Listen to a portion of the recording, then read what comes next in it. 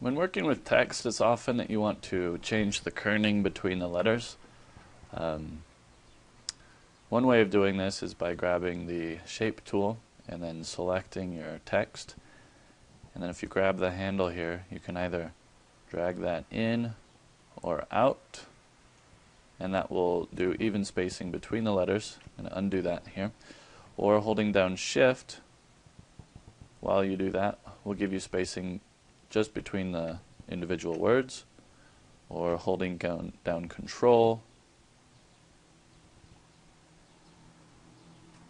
will give you spacing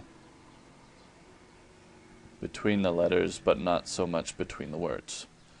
Okay, so I'm going to undo that. But let's say we wanted to do even spacing by a percentage. In X4 and X5, there are two dockers, character formatting and paragraph formatting. That we'll go ahead and open those up. Character formatting will allow you to change the range kerning, but in order to do that, you actually have to select all the nodes that you want to change. So you select the nodes first, and then you can take your kerning and type in a number, let's say -10, and that'll change it by -10%. It's a percentage of the height of the letter is what the percentage is. Go ahead and undo that here. For example, let's say we changed Mike to Michael, and we saw that it didn't quite fit as well as we would like. We'd have to select all the nodes, -15, and it would kern it down that way for us. Another option is to go with the paragraph formatting. It gives you the same similar type of option here with your character spacing, but what we will do here is just type it in -10, and you don't have to select the nodes that way.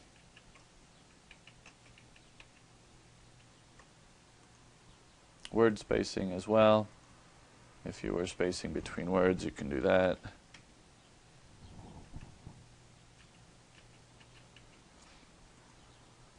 But that gives you a percentage way so that you can make sure that it's the same with all. So if we were to select all three of these lines here at the same time, we can change the character spacing all at once to -10, and it'll change it all for us.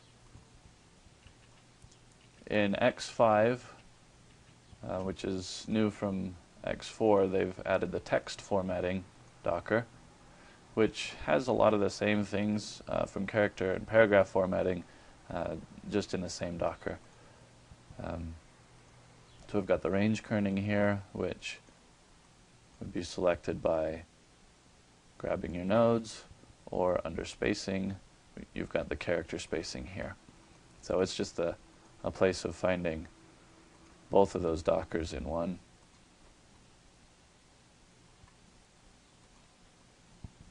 So that would be done here in the text formatting docker. Now, one last thing is you can also individually move letters if you need to, just by grabbing the handle by the letter. You can move it anywhere you want. If you hold down Control, it'll constrain it so that it has to stay in a straight line as you move, which is helpful. That's the way that you can kern letters. We'll go ahead and redo this one here just so that it looks a little nicer. Do all of this, kern it down 5%, and that way it fits a little nicer.